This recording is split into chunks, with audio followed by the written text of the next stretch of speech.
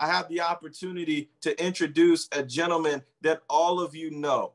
Okay, this particular individual, he stole the stage with something that you'll see Mr. Thomas doing every single day now: backbone and posture, right? And on top of that, I just want you to know that prior to getting involved with ACN, he's worked as a counselor. He's married, and his grandbaby just turned 7 years old. And I'm gonna tell you something, and he knows this. Having grandkids is the blessing for not killing your kids. Can we agree, Mr. Sam Foster? And so he's a phenomenal parent. He brings wisdom to the calls, and on top of that, he has some incredible work ethic. Someone who decided to humble himself, get uncomfortable, and sleep on the floor until he got it done. He pushed out into the malls during a time where most people were staying indoors, and he decided to go out and meet new people, picked people left and right in the malls, and he had lots of those people come into his organization and start building in his business. So he's here to help us to show how to launch our businesses in the right way. So without any further ado, I want to introduce to the call Mr. Sam Foster. Good morning, sir. Good morning, sir. Thank you for those wonderful, wonderful, kind words. Mr. Julian Lewis, you've always been such a professional guy and a servant leader in your own right. Want to give it back to you. Want to also give it back to Mr. Al Thomas in his absence. Thank him for his platform, as always. And also for that Lone Ranger we love to call Jabri Clemens, who makes all of us look fantastic, who actually puts this thing together behind the scenes and always is on point. I'd like to thank you all the leaders on the call, both foreign and domestic. I'm going to go ahead and get right into the call because I'm very excited. So with that said, I'm going to get started today, ladies and gentlemen. Had an interesting week this week, and really was kind of tossing between 2 and 3 things that I was going to talk about on the call. And it just hit me. It hit me yesterday evening, late yesterday evening. I kind of switched directions. I like to be moved by the spirit. So if you're taking notes, I want you guys to write this down. If you're taking notes, I'm pregnant and my water just broke. Yeah. That's right. Exactly what I said. I'm pregnant and my water just broke. But how can you be pregnant and be a male? Yeah. I got it. You don't have to be pregnant physically to be pregnant prospectively. Write that down. You don't have to be pregnant physically to be pregnant prospectively. Gonna put everything into perspective, because I do believe that a lot of people that are on this call, and I talked last week about Back to the Future and being focused, and I do believe a lot of people that are on this call in the last 6 weeks, in the last approximately 6 weeks that we have left in this year, I want people to remind themselves that they can become pregnant, okay? Pregnant with the possibilities of what their business can be, and pregnant with the aspect of not only being consistent, but being motivated and elevated through the things that they do on a continual basis, okay? We're gonna get started. And when I say this to you, ladies and gentlemen, I'm saying this in the perspective of love and admiration for everyone on this call, because the majority of the people on this call, not only I consider you guys leaders, but I consider you guys are consistent individuals, because you pretty much come on this call all the time. First of all, I want to hit on an aspect that I personally like to put on the table. I'm not going to do what everybody else is doing, because I don't want what everybody else has. I'm going to repeat that. I'm not going to do what everybody else is doing, because I don't want what everybody else has. And I've decided to put that in the forefront of my mind, because I've started to look at this past year, and I've started to understand that everybody that I can think of on a consistent basis has bought into the aspect of having the 9 to 5 mentality. That means a lot of people are being comfortable with going to work. We do have a few people that decided to jump ship, for lack of a better word, in August, about 4 million, if I'm not mistaken, that decided they wanted to do something different with their lives. And I give them thumbs up for that. And I say that it's possible to turn the curve. What do you mean by that, Sam? Well, I mean by that, I mean this. I got a friend of mine, just to give you guys a backdrop and a story. Got a friend of mine that I've been knowing for the last bit, almost 20 years. He's a businessman, had a business, and this just happened about 2 months ago. Had a business that was thriving. And when I say thriving, his business was thriving. He catered to some of the who's who in the entertainment industry. He was doing just phenomenal things. Business was booming. And all of a sudden, in the last 2 months, his business dropped about 80%. He lost about 80% of his clientele. Why are you saying that? Well, I'm saying that because one of the things that he didn't have, ladies and gentlemen, was residual income. Yeah, he got pregnant with an idea, but it didn't have residual income attached to it. And I started to think about it. This is one of my good friends.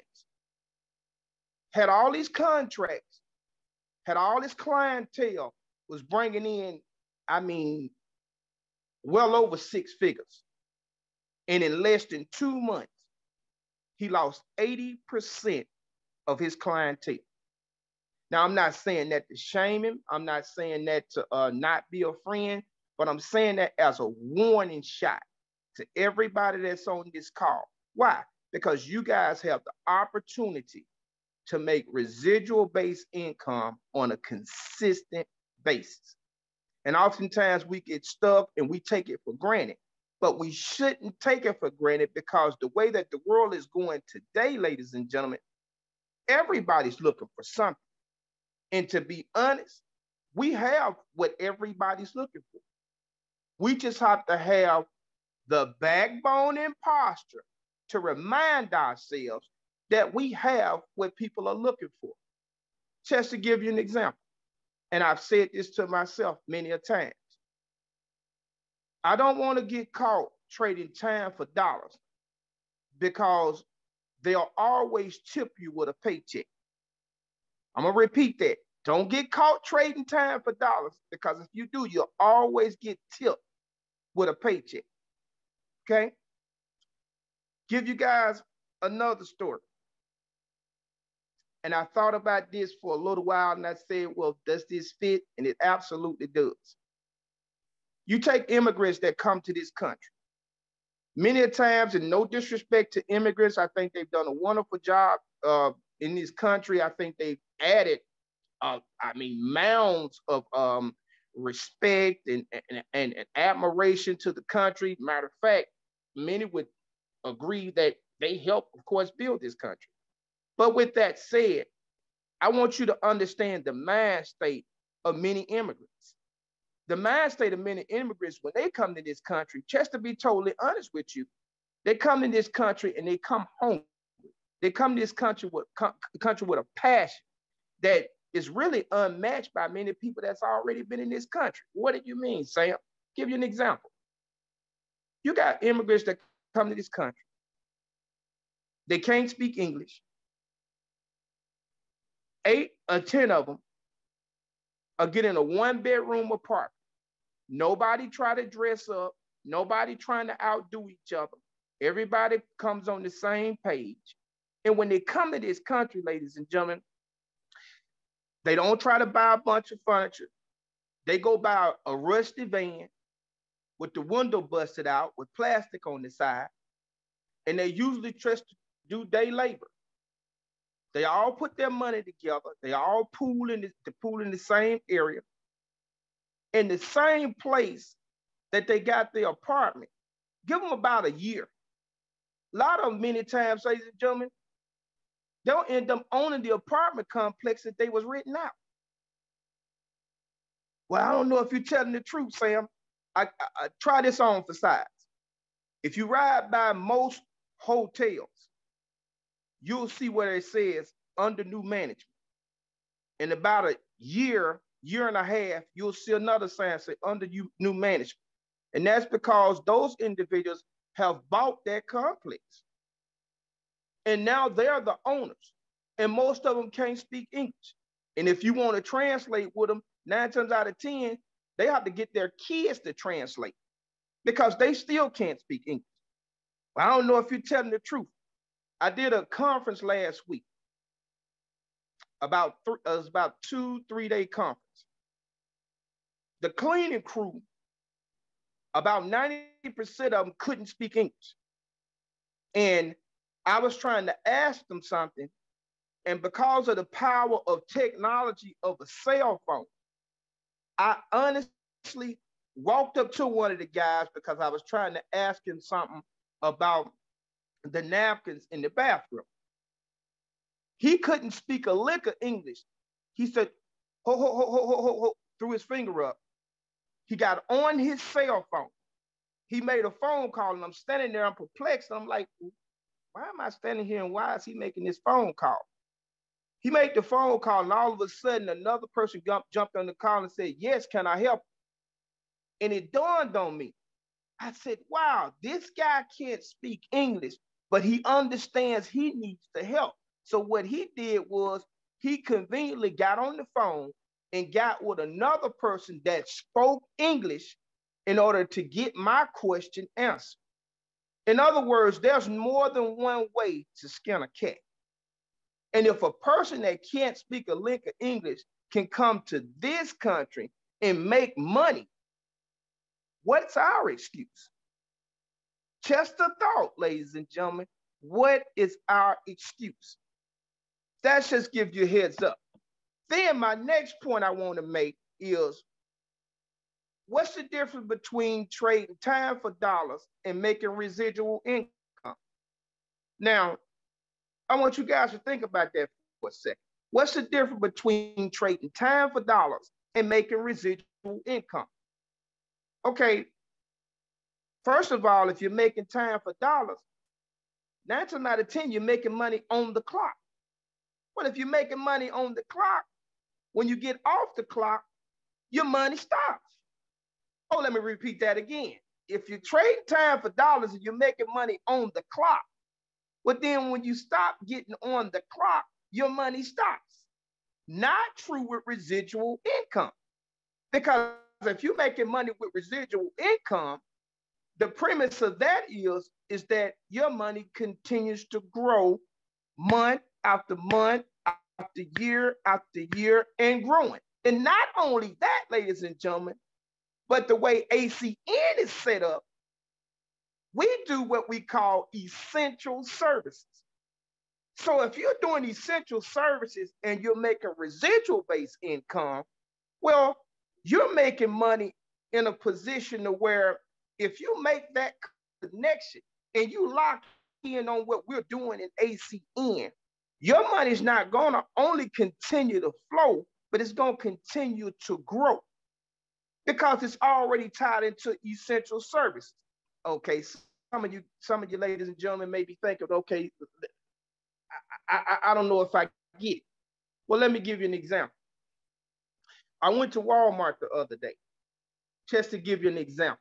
And I know some on the call saying, well, it's been tough for me. It's been a tough year. No, but you're pregnant. Remember, you're pregnant. And I want you guys to realize something while you're pregnant. I want you to carry this baby full term. We're not going to abort the baby. We're going to carry it full term. Why? Because there's a lesson in carrying this baby full term. In other words, if you carry the baby full term, you're going to find out a lot about yourself, aka your body. You're going to find a lot about your mind, aka your strength level. You're going to find out about your resistance level. What can you take? What can you take? What can your body take in this time of carrying this baby full term? Well, let me bear something with you, ladies and gentlemen. if you're an ACN and you've been in ACN a while, we've always been taught that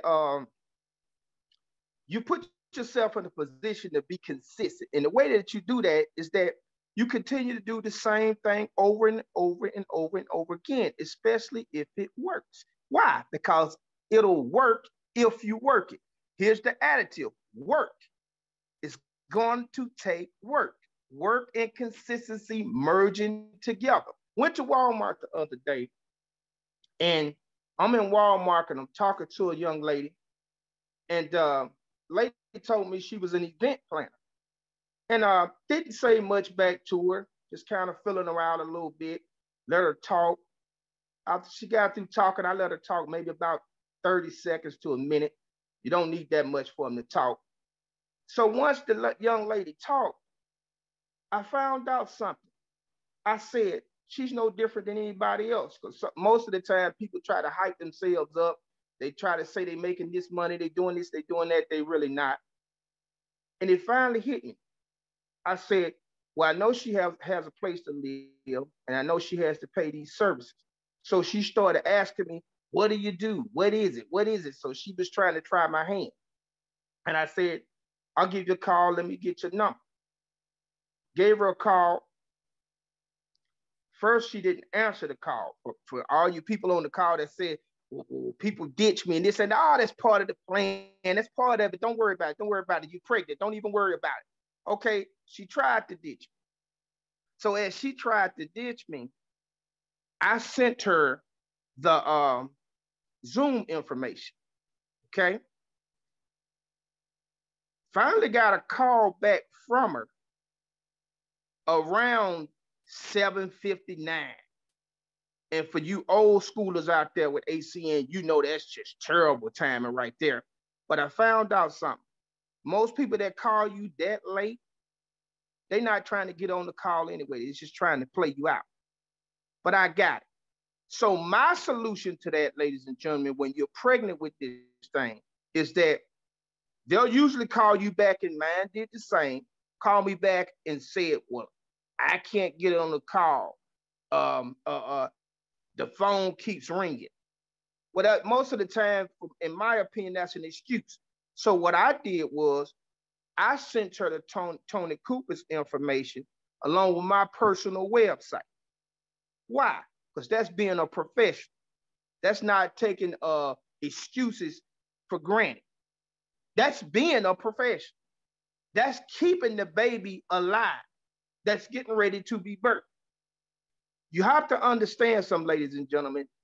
Most of the time, people are going to try to fake you out when it comes to this business, when it comes to this industry. What do you mean, Sam? Okay, give you another example. Let's try the business owner. Most business owners should be head over heels for ACN. They should love it. Why? First of all, it's essential services and you get paid off of yourself instead of paying other people for services that you can pay yourself for. It should be a slam dunk. Well, what makes the average business owner not do ACN? I found something out, ladies and gentlemen. The average business owner is nothing but a glorified worker. Yeah, I'm going to say it again. A glorified worker. He or she has still not put in perspective that they own their business. All they're doing a lot of times is holding a title. Be careful, ladies and gentlemen, that you don't hold a title.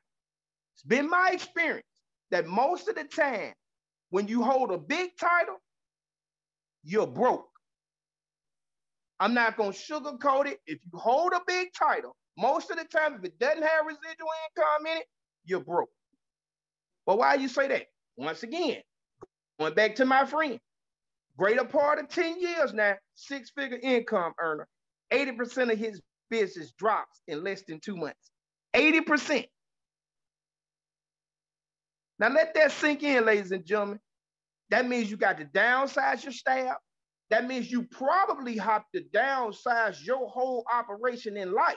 Because if you lose 80% of your business, it is not residual income based. Wait a minute. You have to change something. And you may have to change where you live. Your zip code may change. I don't know if you take an 80% hit and don't have to change your zip code. But remember, with residual income, ladies and gentlemen, we don't have to do that, because if that same person was connected to ACN, chances are he would have been receiving residual-based income not only off of other people, but off of himself, because he would have put his business under the residual income cap. Think about that. When you guys are talking to these business owners, they have to understand that. And sometimes it may take you, seeing this in perspective for a while to give that information to these individuals. Because I know sometimes we don't maintain that backbone we should when we're talking to these individuals. A lot of people don't tell me no. They just don't answer their phone. Let me repeat that. These days, a lot of people don't tell me no. They just don't answer their phone anymore, because they understand when I present this information to them that I'm giving them the facts. When you present this information, ladies and gentlemen, if you present the comp plan to them, that comp plan speaks for itself. Why? It pays out. Let me repeat that. The comp plan speaks for itself because it pays out. We have to understand that. See, we have a problem sometimes with giving people the facts. You might not like me for giving you the facts, but it is what it is. You could say you're gonna take me to court. You could say we being shady. You could say it's a scam. But ladies and gentlemen, until that comp plan does not pay out, it becomes a fact.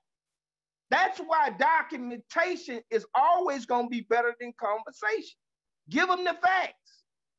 And then you can sit back on the facts. Why? Because you're giving it to them. But sometimes, ladies and gentlemen, we don't even do that. If you don't do anything, when you meet somebody, if you don't do anything, if you're giving birth to your dream, if you don't do anything, give them the facts. Give them the compensation plan. Why? Because we're going to have to pay that out legally. And continue to do it day to day with the numbers. It'll add up. It's going to add up. But I do believe that we stop doing it in the numbers. It's a numbers game. You guys are going to have to realize to keep doing it in the numbers. 1 or 2 people, doesn't matter. Those same 1 or 2 people eventually call you back. And like they always do me, they say, you still doing that thing? Well, I get bold sometimes and say, you still working? Yeah, let me repeat myself. They ask me if I'm still doing that thing. Sometimes I'll tell them, are you still working? Because at some point, they trading time for dollars, and I'm making residual-based income. That's how we have to look at this business, ladies and gentlemen. Point I'm trying to make, and I'll be wrapping up. Don't give me nothing that doesn't have residual income attached to it with an essential service perspective. Why? It's not going to last. Don't give me anything that does not have a residual income perspective to it, because it's not going to last. But what does he mean by that? Okay, let's take the doctor, for instance. Well, most doctors, to be honest with you, they make pretty good. But why does the doctor get attracted to ACN? Well, I'll give you a big one. Look at the situation that we had 1.5 years ago. Where I work at, doctors were shaking in their boots. Why? They didn't want to see a client. But legally, they were bound by their ethics to see clients and things of that nature, and didn't know if they was going to get attached to the situation or anything like that. But the doctors and the nurses, they had to do it. But they were tied to a job. Most of them didn't have residual-based income, and the end result on the negative scale, a lot of them quit. They were overworked, they were drained, and if you guys saw those pictures that came on TV, oh man, they were the ones that were stacking bodies in these 18-wheelers, and they were drained, and a lot of them caught the COVID. And if they survived, a lot of them threw in the towel. But what if they had residual income?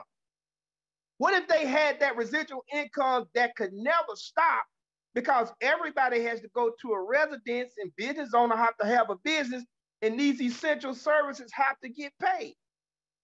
So whether you're a doctor, whether you're a lawyer, whether you're a social worker, everybody has to pay for these services. So in the back of your mind, I want you to think, well, you have the cure for a situation that most people don't have. And because you're on this call, you have to ask yourself, ladies and gentlemen, sit down and really think about ACN for a second. Sit down and really think about how you're carrying this baby. Sit down and really think about, am I giving myself nourishment so I can deliver this baby? Am I giving myself all the tools, the equipment that I need? Some people can say they're not. This is not to knock anybody on the call, but this is a call to action and say, wait a minute, let's redirect our energy a little bit. Let's be a little bit more consistent. Since I know I got what everybody needs and everybody has to have, let me play this a little bit closer to the vest. Let me have a little bit better of a perspective about what I'm doing. Because I tell you something, ladies and gentlemen, you have to put yourself in a position to where you see yourself further down the line. And a leader, a real leader, will always see himself or herself in the future. And we get caught up in the present and in the past because somebody told us at the time they didn't want to do it. It was negative. It was this, it was that. And we get caught in our feelings. You don't get caught in your feelings when you're looking for success. Because if you get caught in your feelings when you're looking for success, you'll never be successful.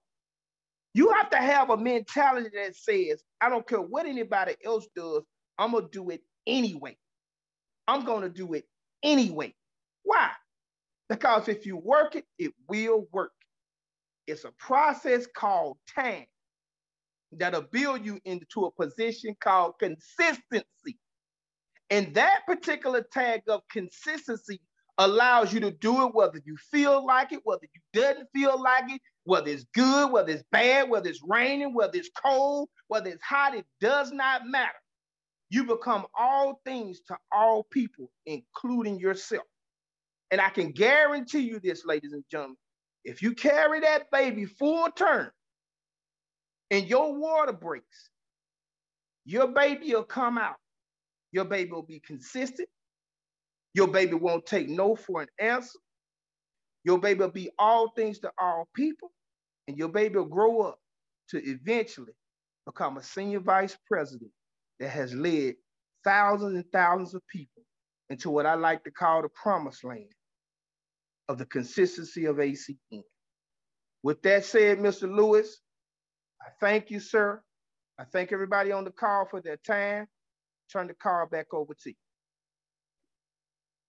Wow, wow, wow, guys. I hope you guys are really paying attention and thinking about your business and your life as Mr. Sam Foster was talking, and how you can protect your term of pregnancy and go full term and have that baby. And I think that was an amazing message, sir. I thank you for your time. I thank you for your preparation on that message. And I think I'm basing it on the chat because it's blowing up right now.